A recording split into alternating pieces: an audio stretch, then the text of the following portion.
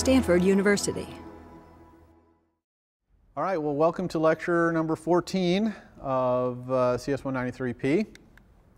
Today, we are going to go over two related topics. One is core location, which is a framework for specifying locations on the planet, actual, physical latitudes and longitude on Earth.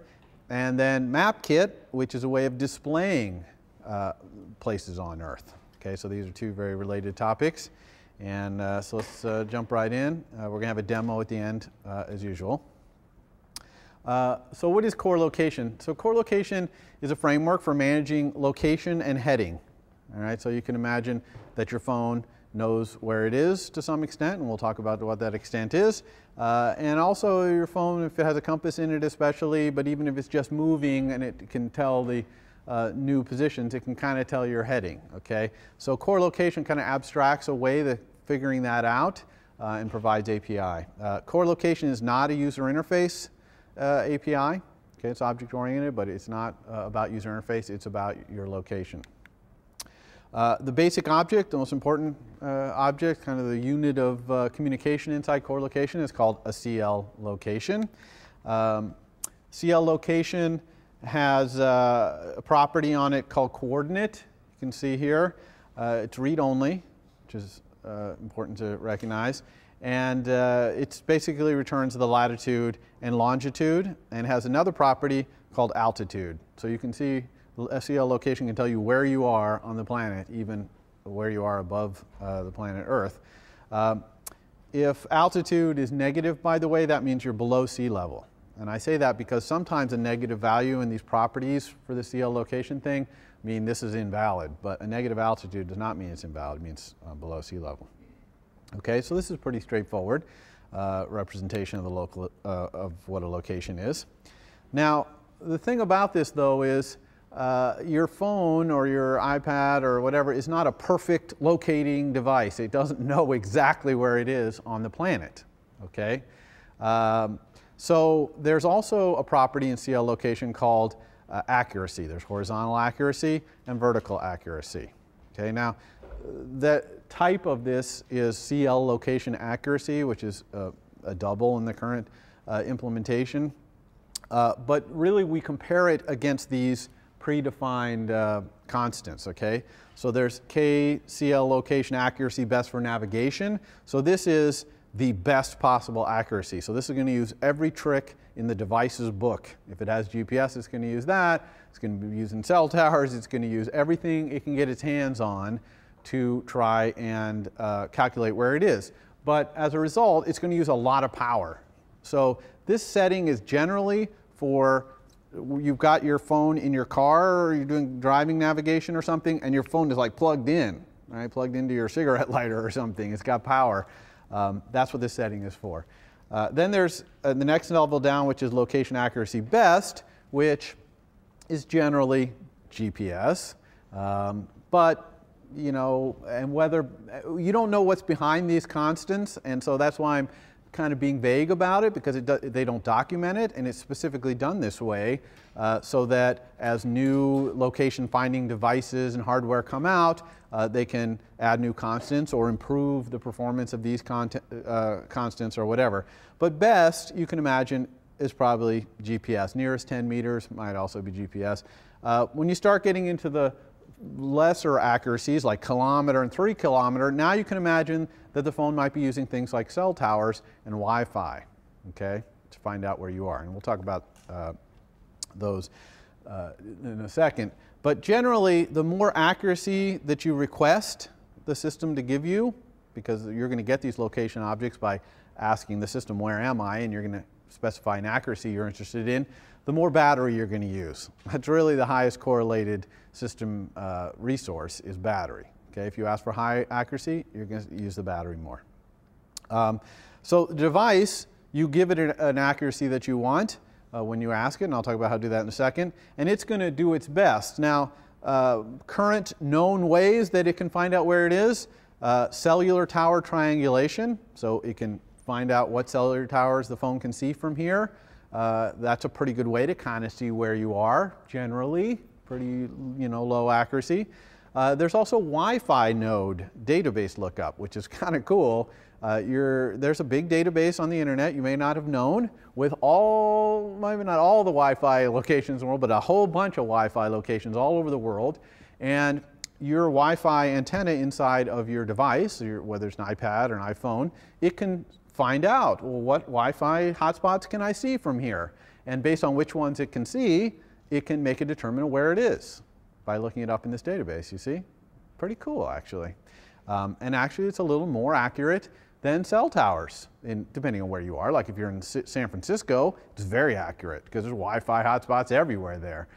You know, if you're out in the middle of nowhere, it's not very accurate at all.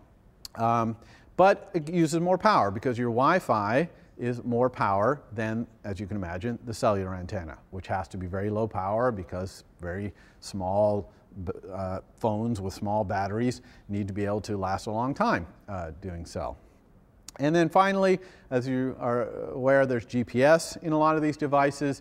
GPS looks at satellites streaming around the planet in geosynchronous orbit, or is flying around. I don't know how many there are, something, I don't even want to throw out the number, but a couple dozen, whatever. And it's looking at them, and when it sees certain of them in the skies, and it's sending messages to them and seeing what the response time is and all this business, it can calculate where you are to, you know, within a few meters, maybe even tighter than that. So you can imagine that uses quite a bit of power, okay? So that's what's going on behind this accuracy thing in core location. It also has a property called speed, which is like your speed, how fast your car is going. Notice that this is instantaneous speed, not like average speed over the last few seconds. So generally you want to consider the speed property to be kind of advisory, right? It's not something that on its own you're going to say, oh yeah, this is exactly the speed I'm going right now. It also has course. All right, so that's kind of the direction you're heading in. And again, it doesn't purport how it calculates this, but it'll use whatever it can. If it has a compass, it might use that. It might just be using where it's seeing you go, things like that. In this case, for both of these properties, if you get a negative value, that means this property is invalid. Okay, yeah?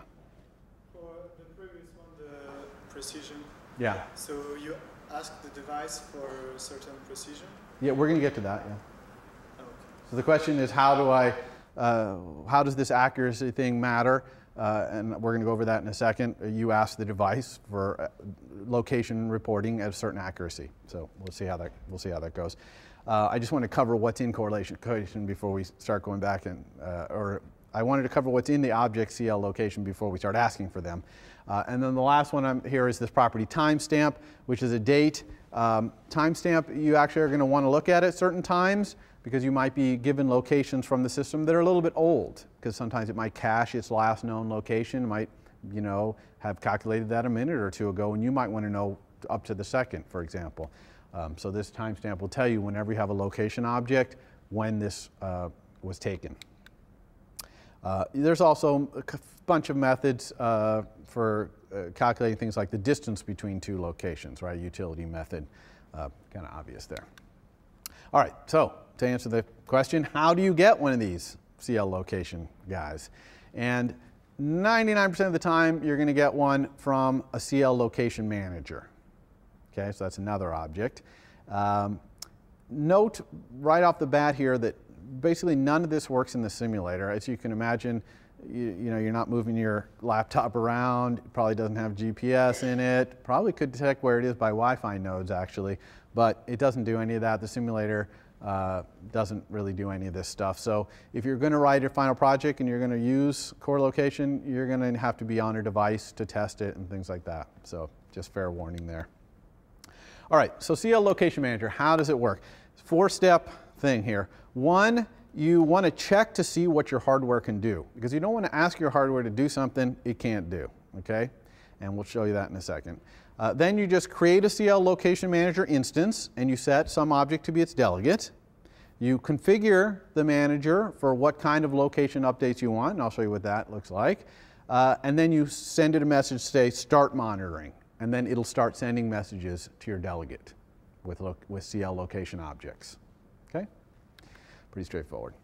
All right, so what kinds of location monitoring am I talking about here that it can do? Well, there's accuracy-based continual updates, okay, where you specify an accuracy, and it's going to give you updates at that accuracy level on a continuous basis as things change. There's updates only when significant changes in location occur. We'll talk about that, what that means. You can actually get updates when you move into a specified region in the world. So you can specify a region in a certain way, and when you cross into that region, it will notify you, okay? And then you can also monitor heading, what your heading is, separately from location, okay? So those are the kinds of location monitoring that a CL Location Manager can do for you.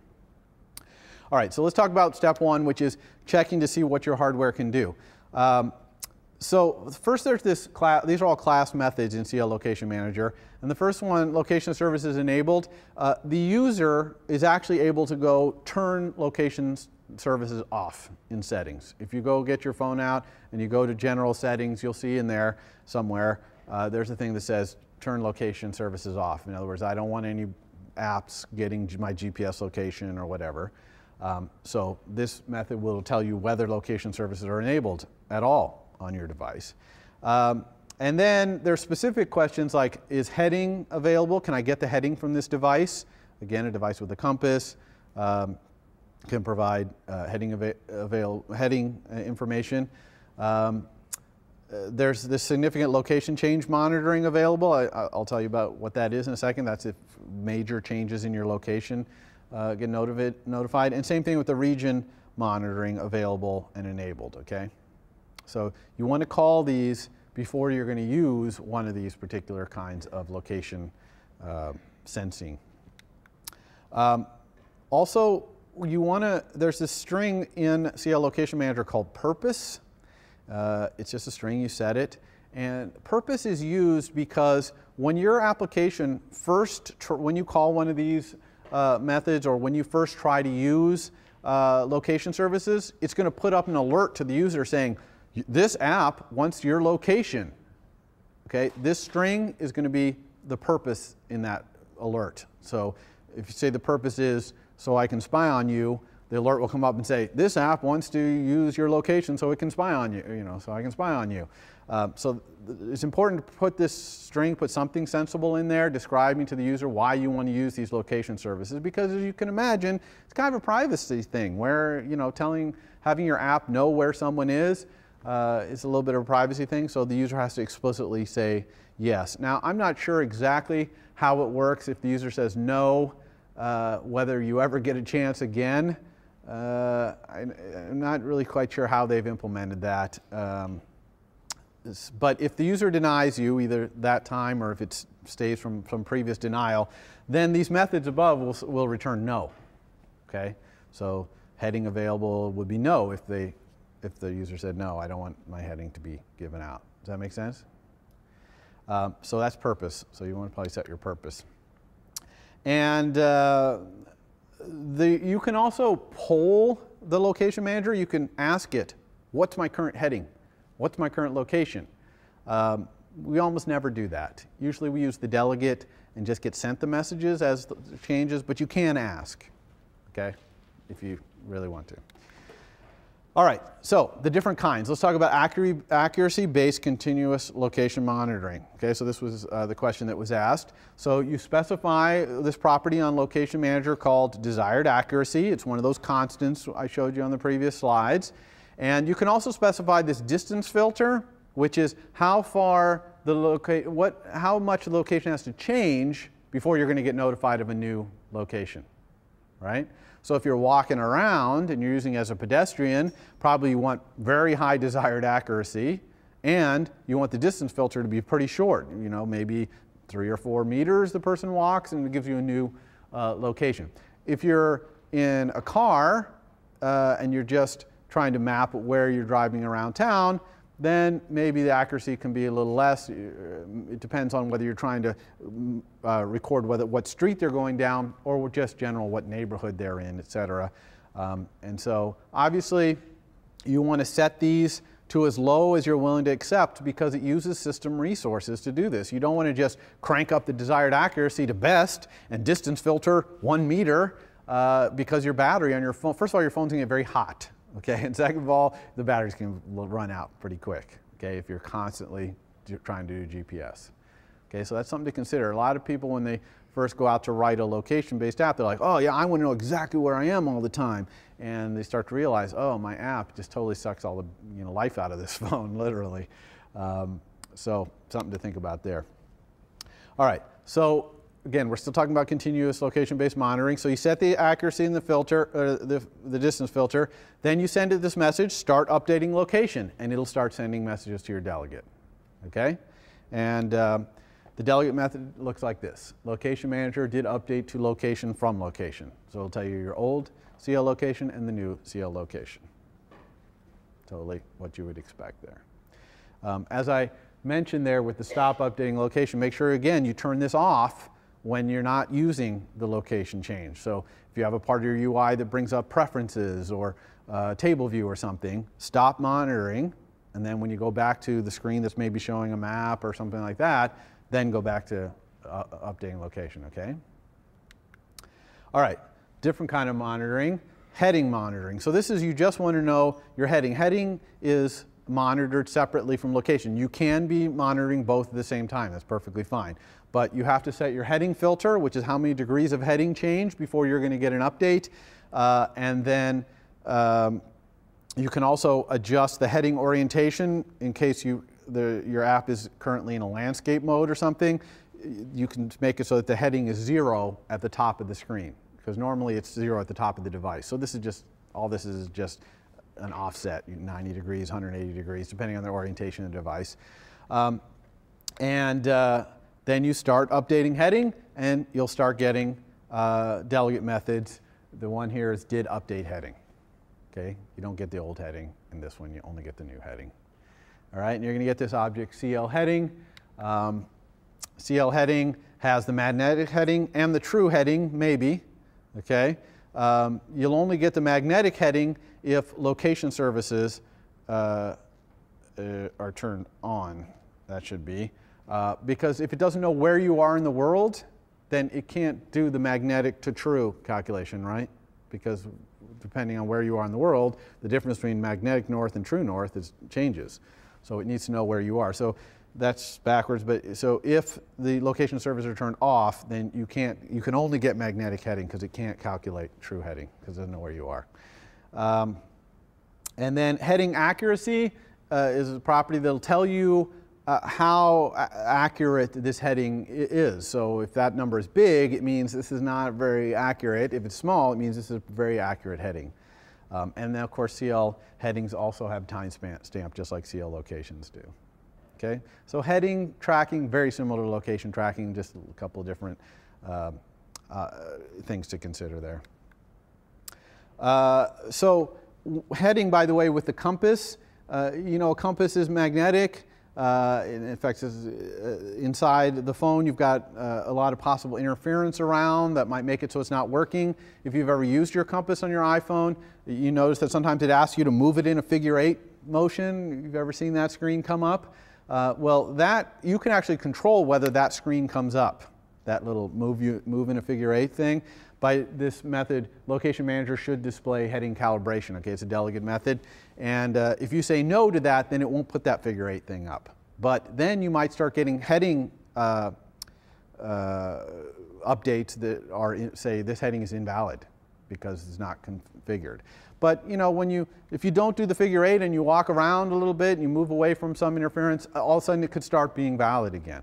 Okay, so also you can dismiss the heading calibration display, so you might allow it to go up. You'll return yes from this, but after a certain amount of time or whatever, you give up and say, okay, forget it. I'm going to dismiss this. I'm only give the person 10 seconds or whatever to do that. Okay, in both the location and the heading case, there's a delegate method did fail with error. Now, a lot of times people just ignore delegate methods that did fail with error. You're like, well, if it fails, it fails. But in this case, you actually want to look at them. The reasons for the failure, sometimes they're benign, like location unknown. That's basically saying, I can't figure out where I am right now. I'm working on it. Usually you'll ignore that error and wait for it to send you an actual update. But you might get error denied, which is the user saying, no, I don't want this application to use my, my location information. And then heading failure you might get if heading was working fine, and then all of a sudden some big interference happened, and now you're getting bad results. And so it'll send you this error that it can't get the heading anymore. Okay? So you can look in the documentation to find out what the errors are, but that's one that usually you want to take a look at. Okay, so here's another kind of monitoring. Okay, this is different. This is significant location change monitoring. Okay, so this one you don't have to set anything up. Desired accuracy, distance filter, ignored, none of that matters. Okay, because all that we're going to be tracking here is big movements. And by big movements, I mean, well, I don't want to put a number on it, but the way this seems to work is it's monitoring cell tower changes. Okay, so when your phone notices a new cell tower, it's going to probably fire off one of these notifications to you that a significant change has happened. Okay, so you can imagine, that's probably half a mile kind of movements. Okay, this is not walking around campus necessarily.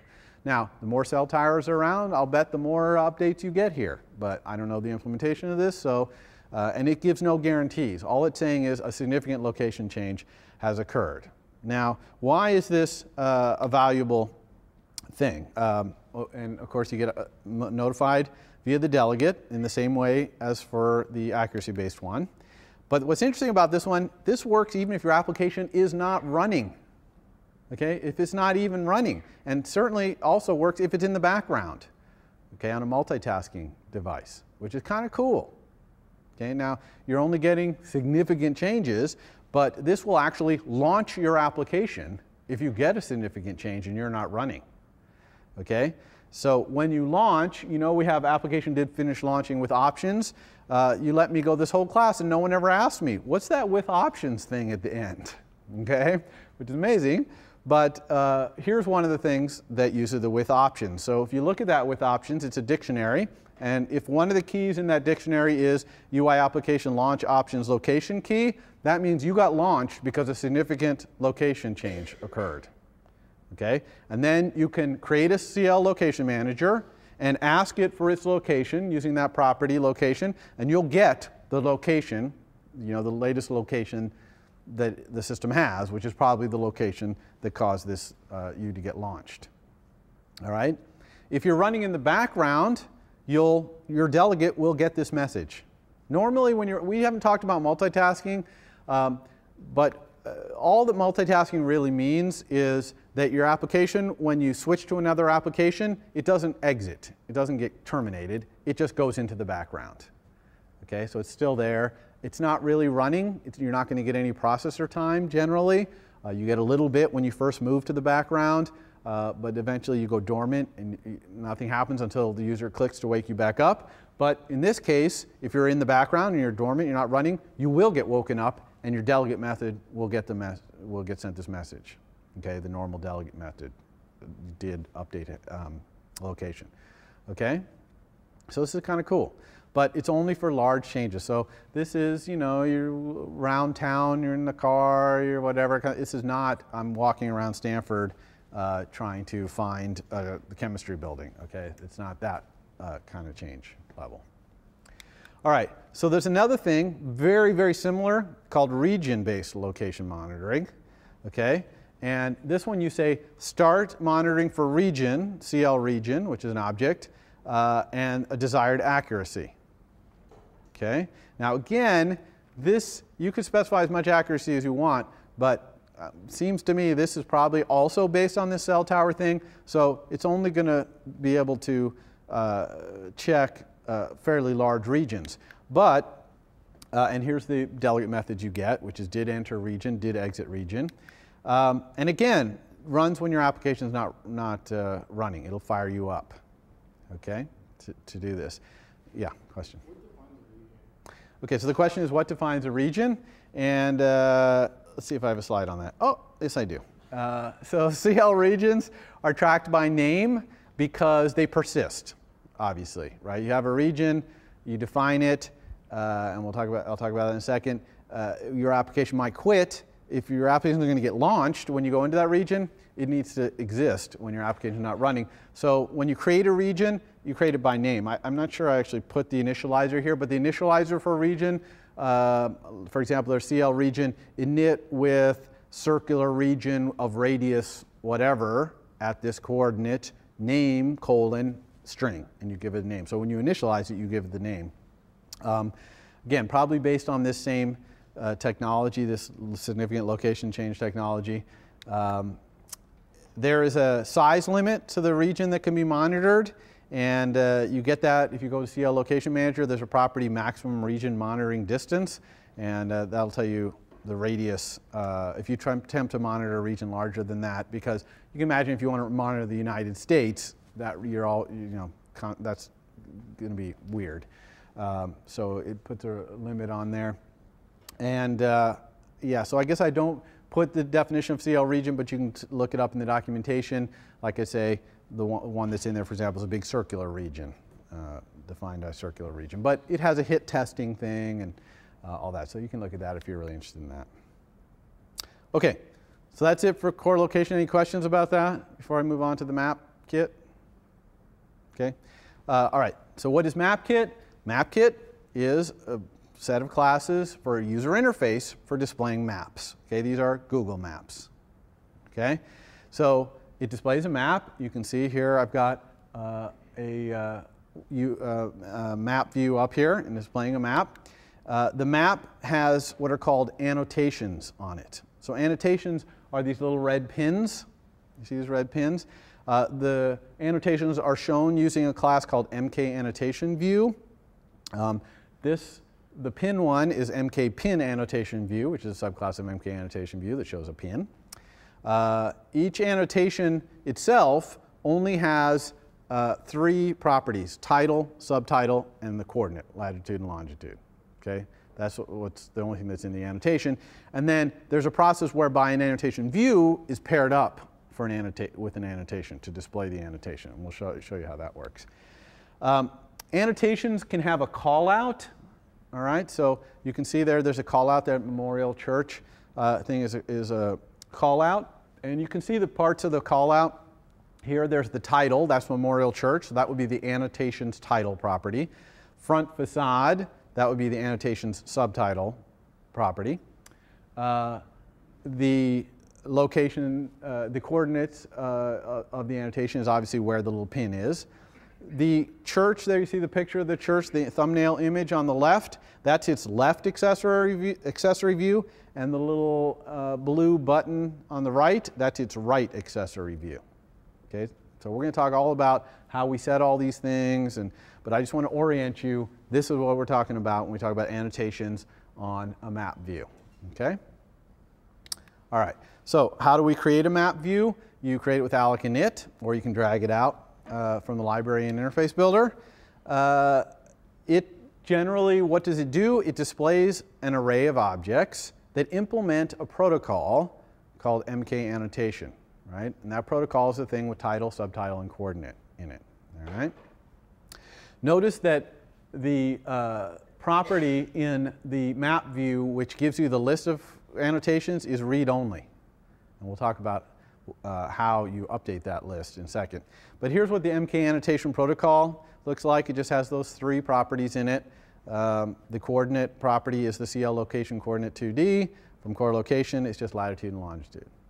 Okay, really, really simple. It is okay if the title and or the subtitle is nil. That's perfectly fine.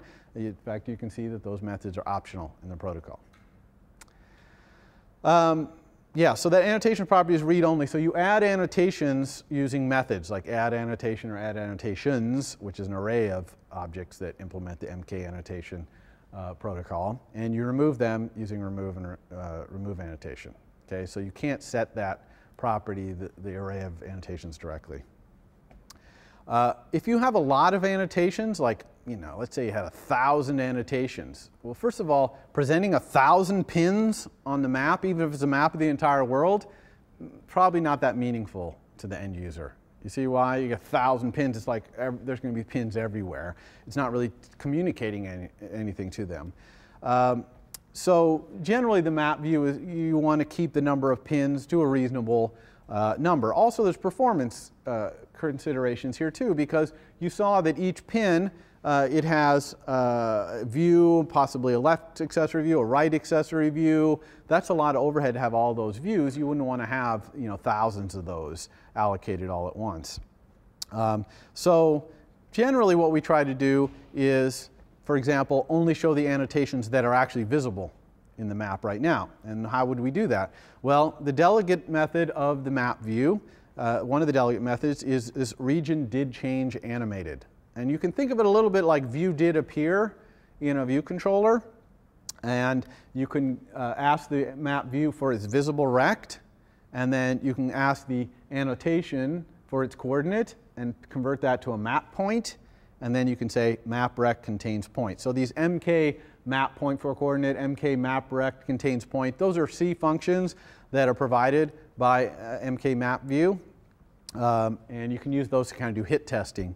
And so you find out what annotations are visible, you would add those annotations and you would remove the other annotations. Any annotation you add, it's going to get associated with an annotation view and all that stuff, so it's going to have overhead. All right? So it's pretty optimized, it appears, for adding and removing annotations. So if you scroll over in your map and a bunch of annotations go off screen, removing them out is pretty efficient. And you're going to see even some mechanism in here that's a lot like table view for doing that. So what do annotations look like on the map? We saw this a little bit earlier. By default, they look like a pin. By default, I mean if you don't associate any kind of annotation view with an annotation, it uses pin annotation as the default. But annotations in general are drawn using a subclass of MK annotation view, which is just a UI view. And you can create your own subclasses of MK annotation view if you want to draw something, you know, funky. But the basic annotation view has some nice features in it for letting you modify it without subclassing as well. Like you can set the image, the pin, for example, you could have it be a different image or whatever. So what happens when you click on an annotation? So we see how these annotations are displayed with this MK annotation view. What happens when you click on them? Well, it depends on your MK annotation view. It gets to decide what happens. But by default, nothing will happen. But if you have this property on MK annotation view called can show callout, then it'll put that little callout that we're talking about, where the Memorial Church thing is, and it'll automatically show the title and the subtitle. Okay, so it'll just be a little box with title and subtitle only, no thumbnail image, no button disclosure. The following delegate method, when you click on an annotation, is also called, right? Did select annotation view. And you can ask that annotation view, what's the annotation? So it's essentially passing you the annotation as well. And you can do what you want here, like you could push a view controller, like if you've got a map showing in a navigation controller and someone clicks on a pin, represents some location on the map, you could push a view controller that shows more information about what's on that map. Okay? Or you might prepare the MK annotation view to display its left and right accessory views, for example. So we'll look at an example of that. Right? So when the pin is clicked on, you kind of have some choices of what you want to do. Your delegate gets notified, your map views delegate, and it can decide what it wants to do. So, oops, oh, that's not going to do far. Okay. So how do we create these annotation views, these pins, and associate them with annotations? Now, this code should look very much to you like the way we associate a table view cell with the row, with the information in a row in the table. Okay? So we have this delegate method in map view called map view view for annotation, and it takes an annotation as an argument, returns the view that's going to represent it. And we do the same thing we do in table view, which is we dequeue them, so that as annotations go in and out of the map view, we're going to reuse these annotation views. Right? So all the more reason why if we have an annotation that's not visible, we should take it out of the map view so that we can reuse its annotation view. It'll go back on the dequeue list, or in the queue. Right? So it's exactly the same. You have this a string identifier when you create an annotation view, and when it gets released, it'll go back onto the queue, and then you can get them off. So exactly the same way as you do in a table view. Now, one thing that's kind of interesting here, you'll notice here I'm creating a pin annotation view to be my annotation view, and it says init with annotation. Okay, that's the designated initializer for annotation view is init with annotation : reuse identifier : but I still, after I've created it, I say aview.annotation equals annotation. Okay, a lot of people look at that and like, why? I just created this thing with the annotation. Well, the answer is I might have dequeued that thing, and then I need to set it to annotation, right? So, so I could have put that in an else, but usually we don't do that. We just load up our annotation view. You know, whether we dequeued it or created it, we're going to load it up. Now, notice that I say maybe, and I even underline that, maybe load up the accessory views here, like the left and right accessory views, the picture of Stanford facade and the little blue accessory button there, disclosure button. But I say maybe because probably I don't want to actually do that here. Because that little accessory view and all that stuff that comes up in the call out, that only happens if I actually click on that pin. Right? If I click on the annotation, then I get that thing. So I'm going to wait until my delegate gets called when I click on that pin, as I showed you on the last page, and then I'm going to spend the resources to create an image view or an UI image or download something from Flickr or whatever to create that, okay? So a lot of times what I'll do is just reset them here to be nil, and then wait till someone clicks, and then I'll load them up. Does that make sense? And now I have set the annotation, so it does know the title and subtitle, but it's a performance thing here where I don't want to load up, especially if I have 100 pins or 200 pins, which be a lot. I don't want to create all the views and UI images for all their thumbnails. That would just be a huge amount of work that I want to avoid if possible. Okay, so let's talk about MK annotation view, these views that you create. Its properties, it obviously has a property which is the annotation that the view is drawing. It also has a property image. That is not the little picture of Mem Chu on the left. That's the pin. Okay, that's the image of that's going to show where the pin would go. Left callout accessory view, that's the view that you'd probably set maybe to an image view, and that would be your Stanford Church picture. Right callout accessory view, a lot of times that's a disclosure button, that little round blue button. It also has enabled, whether it's enabled or not, center offset. That's like the pin. Where the pin is stuck into the ground, that's where the actual latitude and longitude is. So the center offset lets you pick where in your image of your pin or whatever you're showing where the head of the pin is, basically. And then also draggable. These pins, you can pick them up and move them if the annotation that's associated with this view implements set coordinate also. Because MK annotation, that protocol, only has read-only coordinate. But if it also implements set coordinate, it's just going to use introspection to see, then it'll let you pick the things up and drag it as long as this is draggable as yes. Does that make sense? Okay, so if you set one of your call-out accessories, the left call-out accessory view or the right call-out accessory view, if you set it to be a UI control, like a UI button, for example, then when it gets tapped on, you'll get this message sent to your delegate. So you don't have to set up target action for your right call-out accessory view, which is a UI button. You can just implement this delegate method. It'll get called every time you tap on it. Does that make sense? So it's just kind of a convenience for you, so you don't have to set all that target action up. You just use this. And it is very common to do this.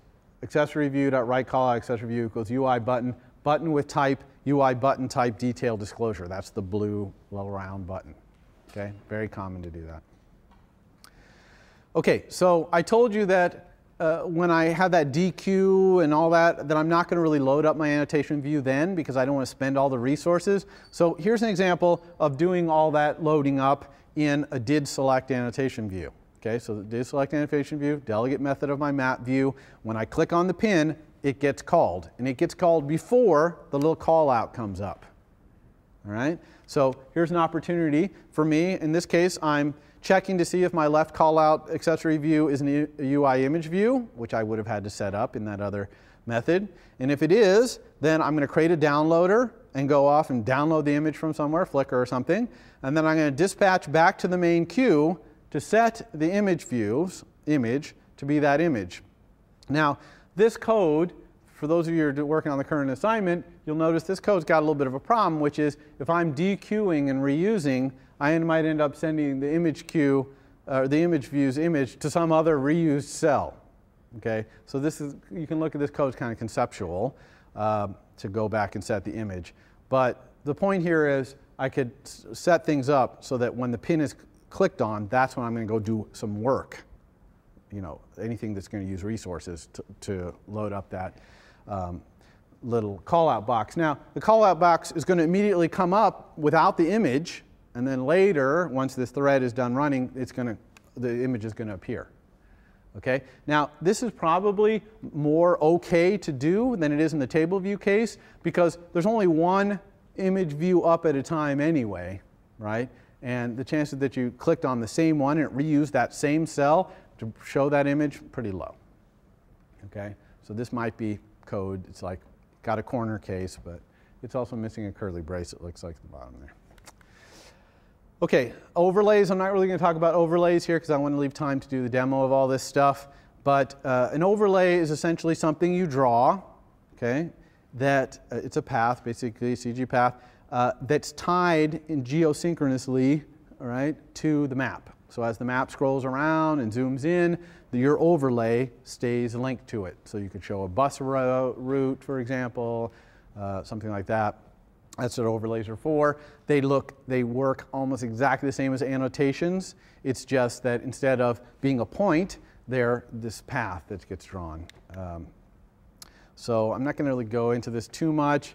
It has a bounding rect, so it can do hit testing, whether you clicked on the overlay.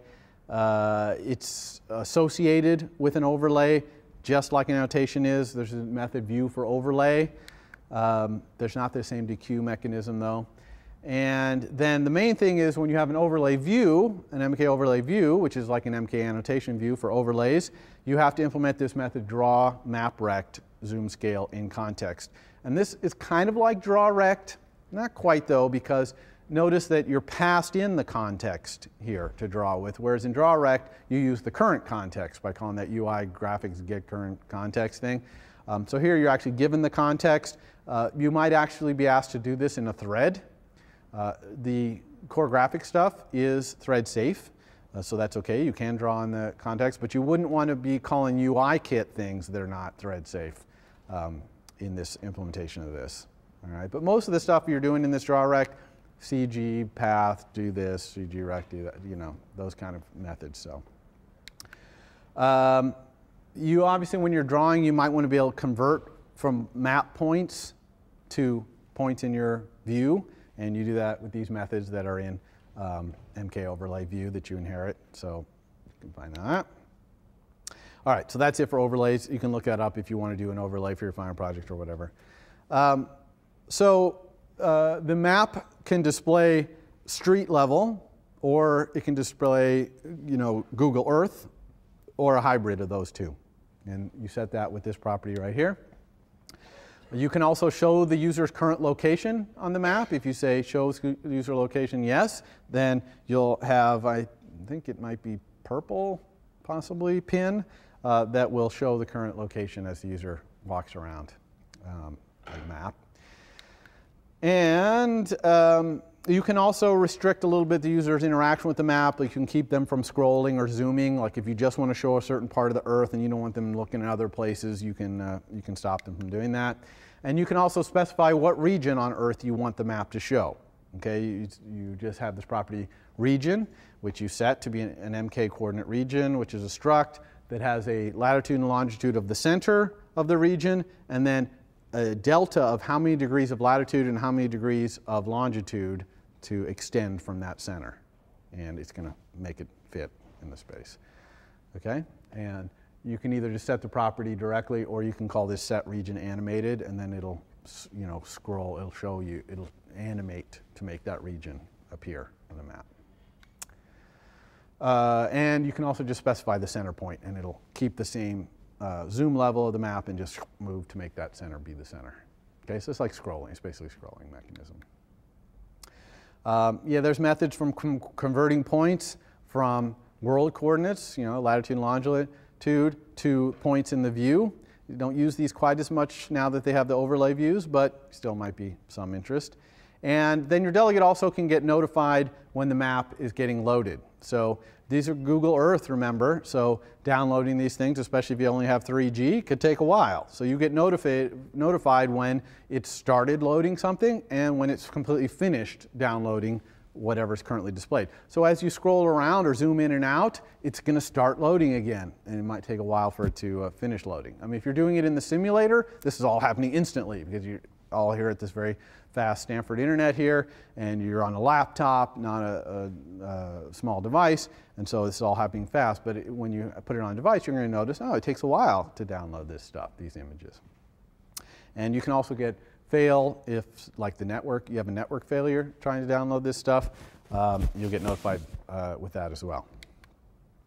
As I mentioned on previous slides, really, there's a bunch of C functions, maybe a couple dozen, for converting from all kinds of different coordinate systems here, view coordinate systems to map coordinate systems to real coordinate systems in the real world, so check those out too. All right, so I rushed through the last part of that because I want to show the demo.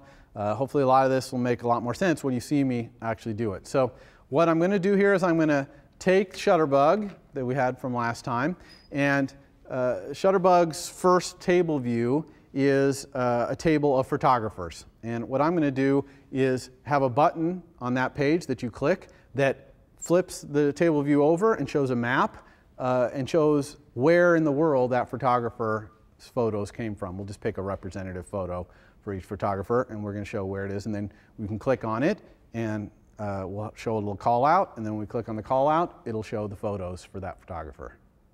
Make sense? So that's what we're going to do. Okay, so let's get started. Any questions before I start that? Nope. Okay. So I'm starting with the Shutterbug code we had last time, and the first thing I want to do here is put some instance variables in for my map and my table view. So here is my table view controller here for photographers. So I'm actually, this is a kind of interesting design point here, is I'm going to actually make these IB outlets, even though I'm not going to use an interface builder file to build my user interface here of the map and the table view. But I want to make it so that it's possible for someone, if in the future they wanted to modify this app to use an interface builder file for their table view, they could. So there's no reason not to make this IB outlet thing. So that's what I'm going to do. So I have MK map view. That's my map view, and I better import map kit. Okay, map kit is the framework that has it in there. And then I'm also going to have an outlet for my table view. Now you might say, wait a second, this is a table view controller, right? We inherit from core data table view controller, which inherits from UI table view controller. But something interesting about that is UI table view controller actually does not have an instance variable for the table view. Okay?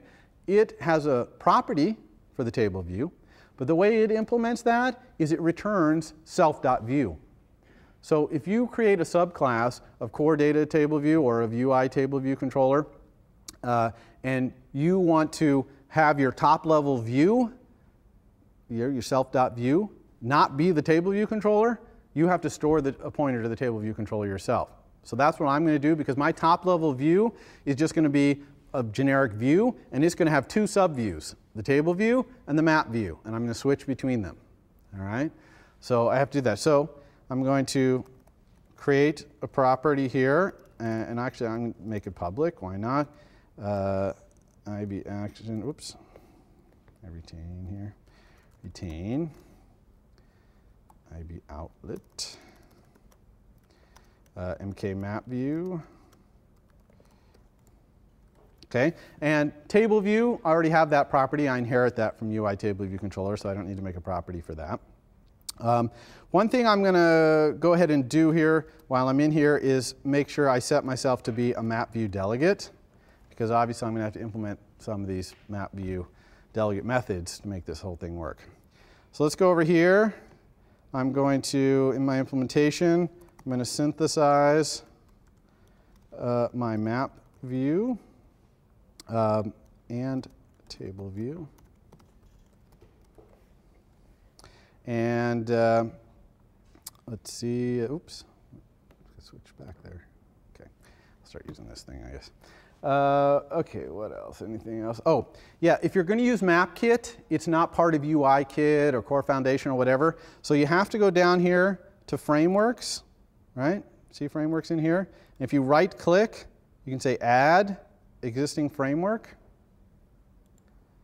And then if you look through the list, you see all these many frameworks, and MapKit is one of them. So Add. So if you don't do that, when you run your program, build your program, you're going to get link errors because you're not going to be including that framework. Okay, next what I'm going to do up here is I'm going to implement map views getter. And I'm just going to lazily create that thing.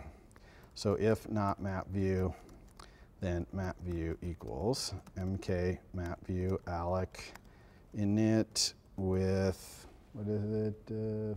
It's just init with frame.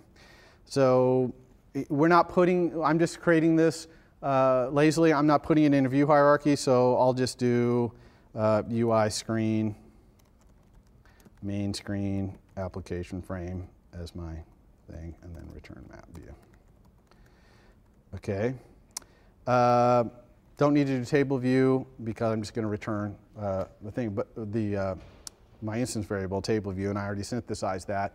But let's talk about how I'm going to build my UI here, because I got an interesting thing going on here. I'm inheriting load view from UI table view controller, and it's setting my self.view to be my table view.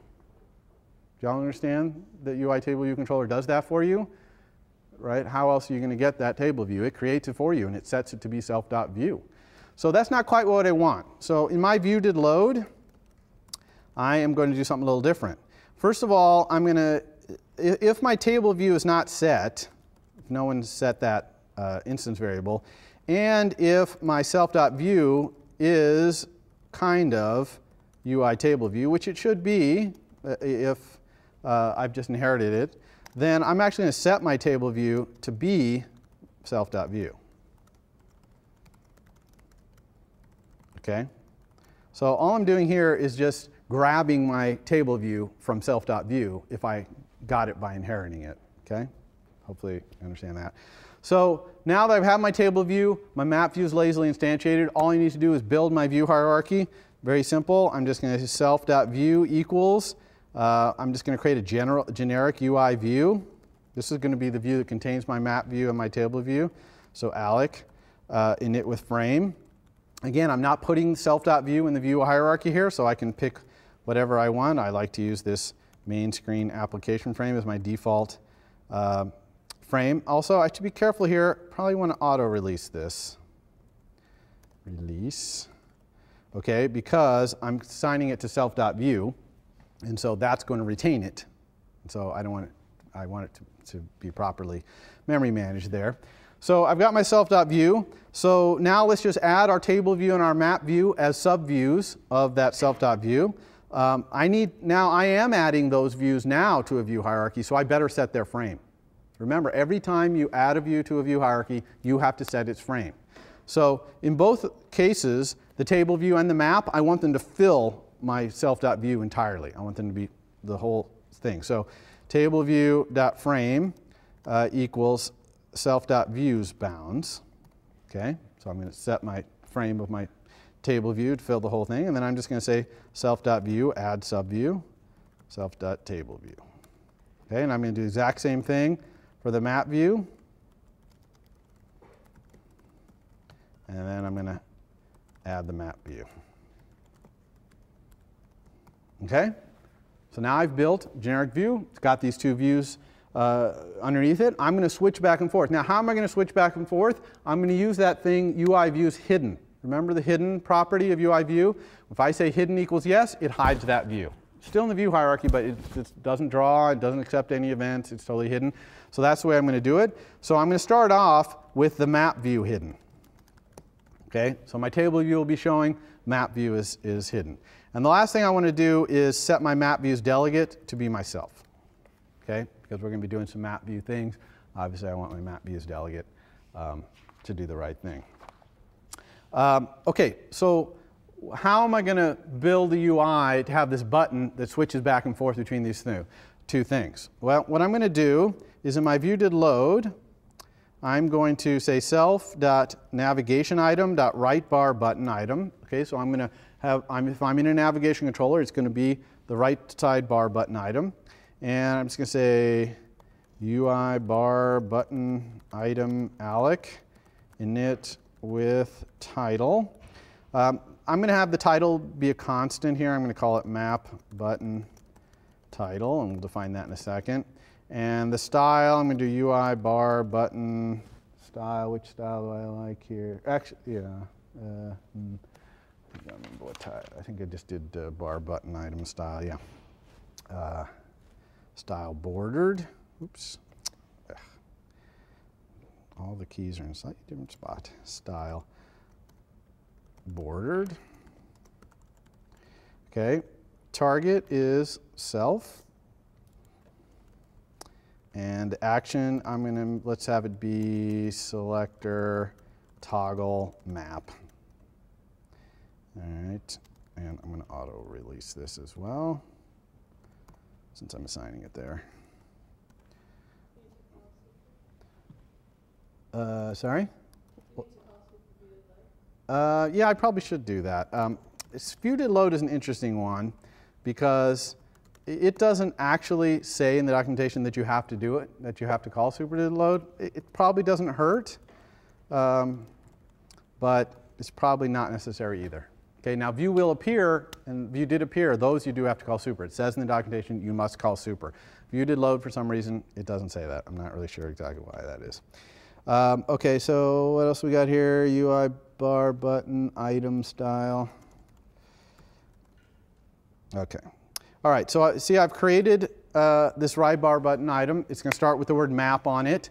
I'm actually going to have it change to the word list when we go back to the table view. So we'll call that list. List. So now I need that method that I defined right here, that selector right here, toggle map. Okay, so I'm going to implement that. Pretty straightforward. Void toggle map. So all the toggle map is going to do is if the map view is currently hidden, then we're going to make the map view not be hidden.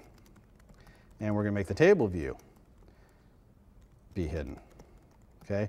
I'm also going to set my right bar button's title to be the list button title in that case. And then same thing here, if it's the other way around, we want to do the opposite. So this is yes, this is no, and this is map. All right, so if we typed all this in properly and put all our curly braces there, hopefully this should work. So let's try this. Okay, so here we've got our table view, right? And if we click map, it switches over to the map. Okay, so here's our Google Maps, and we can zoom in and out. We don't have any annotations though, right? So the next thing we want to do is do annotations. All right, so how are we going to do this annotation thing? We need an object somewhere that implements MK annotation, right? Which is the coordinate, title, and subtitle thing. Well, I've already got an object that pretty much represents the thing I want to put on this map, which is these photographers. So I'm just going to make my photographer class implement MK annotation. Does that make sense? And then I can just get a list of them and put them right on here. All right, so let's do that. So to make my photographer class implement that, I'm going to go back to my data model here, and I'm going to add some properties to photo, first of all, because I need to know where the photos were taken. So I'm going to add an attribute latitude to photos. Latitude, which will be a double. And then I'm going to add another attribute here, which is longitude, which is also a double. And while I'm in here, I'm also going to add a string, which is we won't get to this today. Maybe we'll do this next time. Thumbnail URL, which is a string. Okay, so that's the same thing as image URL, but it's just for the thumbnail. So now we got a fixed photo so that it implements these. I could do the copy, special copy and all that stuff, but I'm just going to type it here. Well, actually, no, let's do the copy, actually. Let's go back here. Let's pick our new things. I'm going to go up here to Design, Data Model, Copy Declarations. Go back here.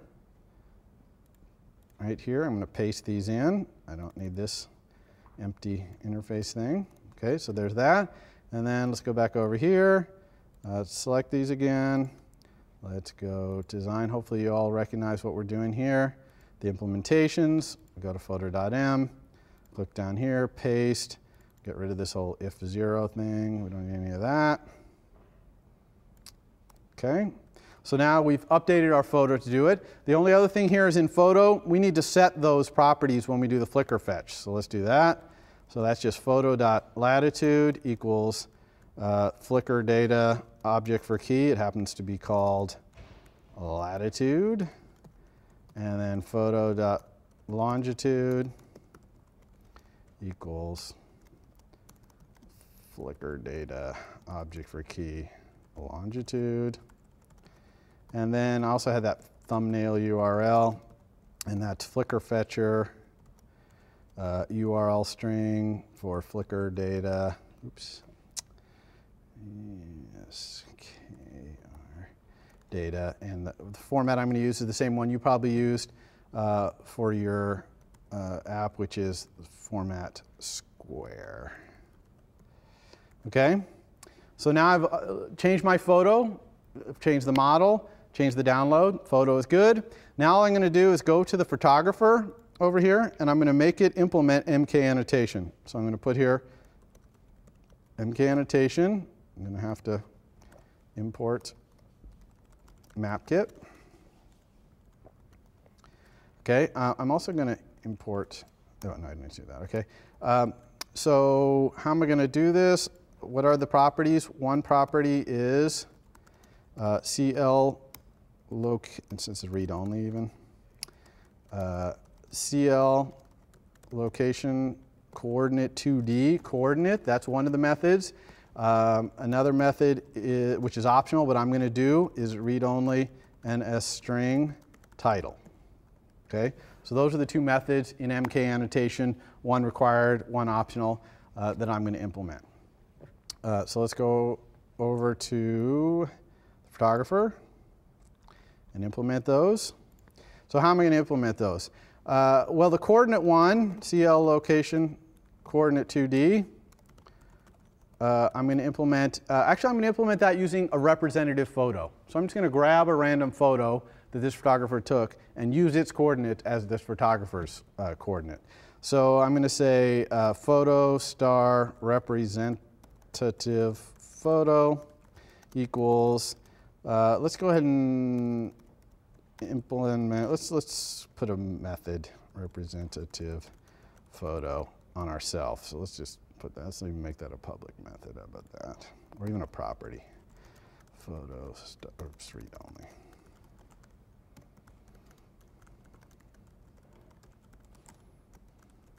Okay. So how would we implement that? Very easy. Photo star representative photo. We'll just say return our photos relationship any object.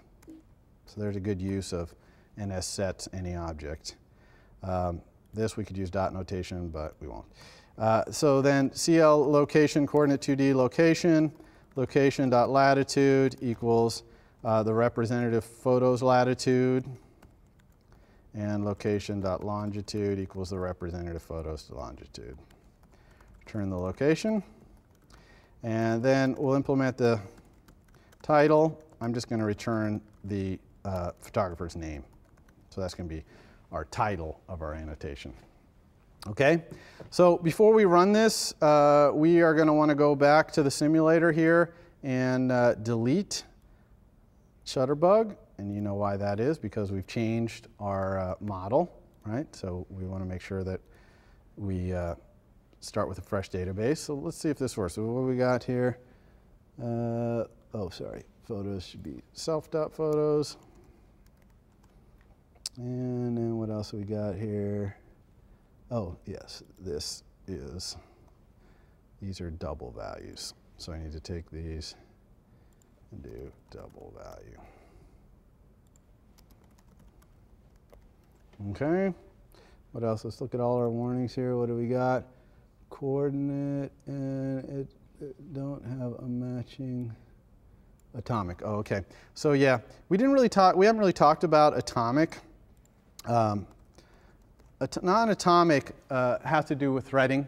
If a method is non-atomic, it means you can't guarantee if you call it from multiple threads that it's going to work.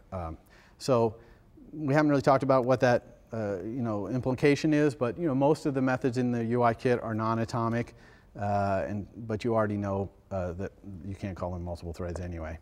So let's try that. See what happens here. Okay, so now we haven't actually added the annotations to the map, but I just want to make sure we didn't break anything, and we didn't. Everything seems to work. So now all we need to do is get a list of photographers that's in our table and put them in the map. Okay, well, that's actually very simple to do, and I'm going to do it right here. Okay, this is if map view is hidden and we're making it not hidden, I'm going to say if the map view annotations is nil, if the map view annotation is nil, in other words, if we haven't added any annotations, then I'm going to add my array of annotations. And the way I'm going to get it is I'm going to use the same fetch request that my table is using to go fetch my photographers. So I'm going to create a little NSFetchResults controller, which is self fetch results controller, just because that's a long name. And then I'm just going to say self.mapView add annotations, and I have to give it an array, right? So I'm going to say frc.managedObjectContext, execute fetch request, frc's fetch request. We will ignore errors. And also I better retain this because that is auto-released. Okay, and close our curly brace. Okay, so that's it. This should work. Okay, let's go see what happens here. All right, so we have our table. Click to our map. There it is. Okay, so as we go around the Earth here, we can see all of our things. Now, when we click on one, all we get is the title. Okay, because we haven't done anything to associate an annotation view that has anything interesting in there with our default pins. Okay, so last thing we're going to do today in the last 5 minutes here is I'm actually going to put a write accessory view into the annotation view for these things that is a disclosure button, UI button, disclosure button. Yeah, question? Sorry? Who will release this since you retain it? Right, so the question is this array of pin things, array of annotations, who releases it? And the answer is when the map view gets released, it'll release its annotations. Well, that's a good question.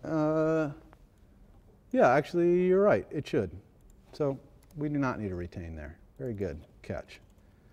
Okay, because add annotations will retain this array. So we don't need that.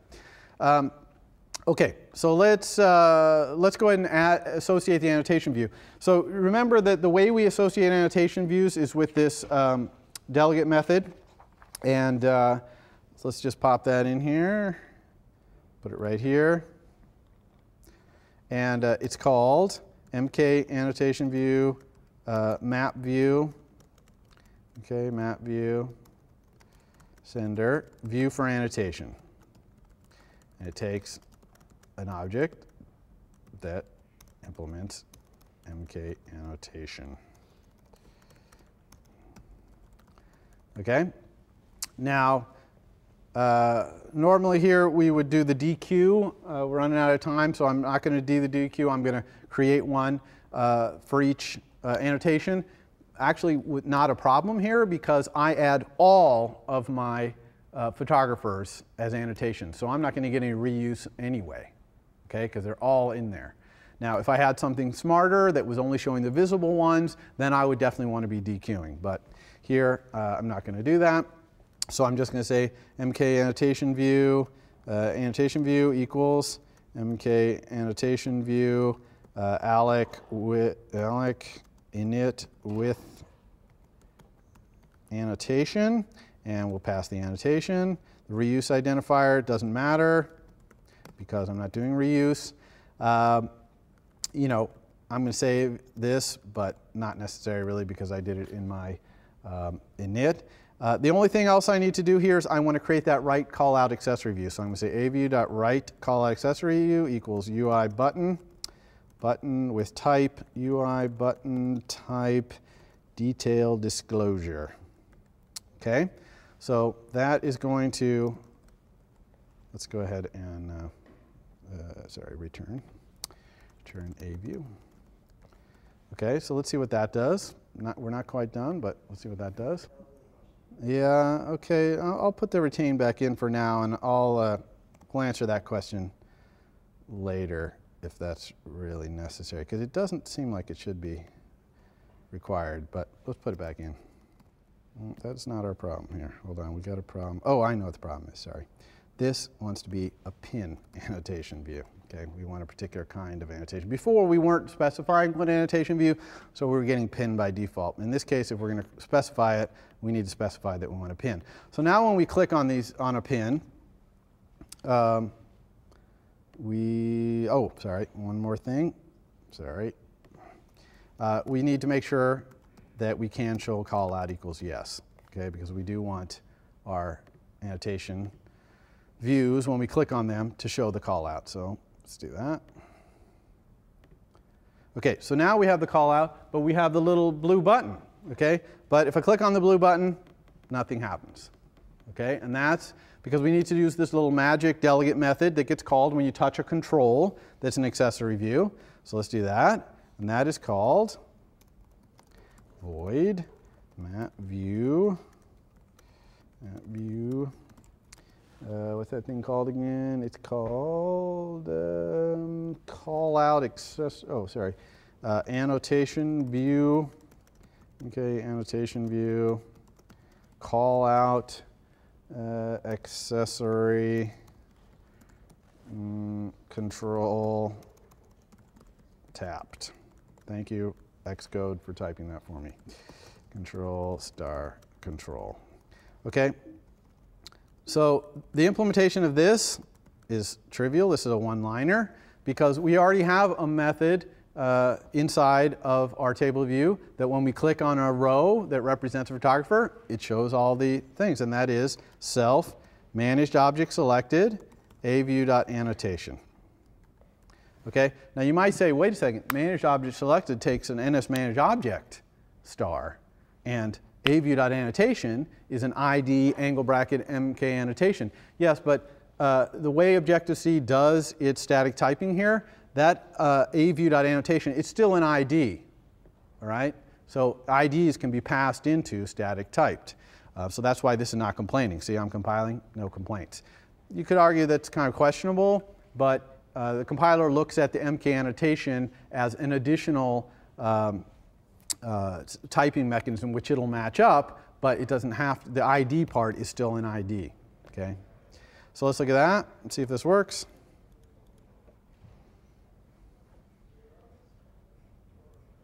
All right, so we have our thing here. This is still working, right? I can still click in the table, and now, hopefully, I should be able to click in the map. Okay, works exactly the same. All right, it's just that we're clicking on maps items instead. Okay? All right, so that's pretty much what I wanted to do today. In our next lecture, we will, I'm going to work on this demo a little bit more. I'm going to put the thumbnail in there. Okay, and the reason I want to put the thumbnail in there is a little bit of review of what you're supposed to be doing for your homework, which is due tomorrow. So you'll hopefully have all turned it in by then. And it's not exactly, so if you haven't, I'm not going to be giving it all away.